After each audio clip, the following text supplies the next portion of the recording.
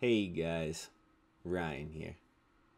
How many of you feel like your current KD ratio doesn't match your actual level of play because you were bad for a long time and now you're way better, but your overall KD doesn't say that? This is the case for a lot of people, and that's why I want to help people find their actual quote unquote real KD. The first step to find your real KD is to find a third party website like cod.tracker.gg. Then you need to go to that website, look your profile up. If you can't see your stats because it says your profile isn't public, you just need to go to callofduty.com and set your profile settings to public. But if you can see your stats, you're going to go to this COD tracker website. You're going to go into the different seasons. I'll show you in the background in the video, and you can just scroll down and see your own improvement. So for example, for me, if you look at my very first season I really started playing, I had a 3.05 KD. But if you then look at my very last Vanguard season, it's at a 4.2, and that's what I averaged the season before as well. So you have to think about that progress. I went from a 3 KD player all the way to a 4 KD player in my lifetime, but my overall KD says I'm a 3.5 KD player. So just think about that and actually think, what is your real KD? What is your overall actual KD in the last couple seasons? But this is also where it's super important to keep in mind the whole sample size thing. It's okay if you barely played any games in a season and your KD is low because of that. On the flip side, you're probably going to notice you're going to probably have a higher KD the seasons you play a lot.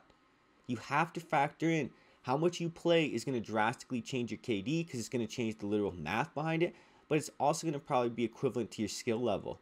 If you have a season where you're not playing that much, then yeah, your KD is probably going to drop because, well, you just aren't playing that much. You aren't practiced, you aren't warmed up as often, you aren't as good. And on the flip side, the seasons where you actually played hundreds of games and you actually played the game a good bit, they're probably going to overall be your best. So you have to keep this in mind. That's what I'd actually consider your real KD if you're putting in a lot of time. For me, I ended Warzone with my last seasons being right about a 4.2 KD. Even though this last season I've only played 20 games in Caldera and I have like a 2 point something KD and it's all been with the crossbow, that doesn't really count, and that's what I mean for the sample size thing. The previous seasons I played 300 to 500 games in a season of Caldera, and that's when my KD was a 4 plus. When I played 20 games with the crossbows, it's a 2 point something, whatever. That doesn't really mean that I'm a 2 KD player. What that means is when I'm actually playing a lot and I'm playing on the big maps, I'm over a 4 KD player, and if my trajectory were to just keep going and I had to keep getting better, then probably in a couple months I'd be a 5 KD player, and etc, etc. Obviously, it's not easy to just continuously get better and better, but that's the secret to getting a good KD, and I wish people realized that.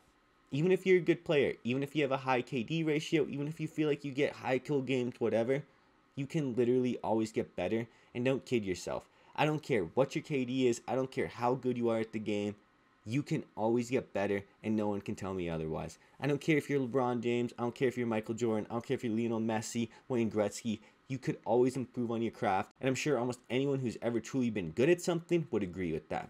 But as I said, if you just looked at how my overall KD looks, it's a 3.5 KD. And I started at a 3 KD, and then I ended at a 4 KD. So you can do the math why I probably ended at a 3.5 KD, even though it's not as simple as that, and it's actually kind of weird that it ended up like that. But for your account, you have to keep that in mind. If you started at a 0.6 KD and you're now playing at a 1.4 KD level, think about how much better you've gotten at the game and how much better you're going to get when Warzone 2 comes out and you have a whole nother game to get better like you just did. That is a lot of improvement. It's very similar to weightlifting. Yes, there's people out there benching and squatting and deadlifting and cleaning and running marathons and doing things you can't do as an individual, but that doesn't mean that the progress you're making isn't valid. And this applies directly to your Call of Duty account and pretty much anything you do in life. So you just have to keep that in mind, keep that perspective in your head, and learn to appreciate the growth you've already made as a player and as a person in whatever you're doing. It's really easy to forget how far you've come as a player in Warzone when you really don't watch gameplay of your old self. You aren't looking at a version of your old self. All of that improvement, you can't really see it because you're the one who's improving, and even if you watch your own gameplay, you're not just going to remember instantly that old version of yourself. And that's why it really helps to look at your old stats and compare yourself and really look at how far you've come as a player. I think a lot of people forget that they were a lot worse when they first started, and it's insane how much better they are now. If you think about their movement, if you think about their aim, their game sense, everything, they've probably improved in so many ways that they don't even realize, and some people just never learn to appreciate that, and that's something I really don't think people should do. But that's also why I suggest people actually take the time to find their quote unquote real KD, because most people only see that number in their COD leaderboards or their barracks or whatever, and that's not the number you should be focusing on. In reality, your KD is probably much different, and your actual level of play is not representative of what that is, because that contains the stats from your old self. And if you're a much better player now, you're probably going to have stats that aren't representative of the quality of player you actually are. Overall, I hope you just keep this in mind. I hope you actually look these stats up, see what your quote-unquote real KD is. And I hope you guys enjoy this video. And when Warzone 2 comes out, I hope you keep everything I just mentioned in mind.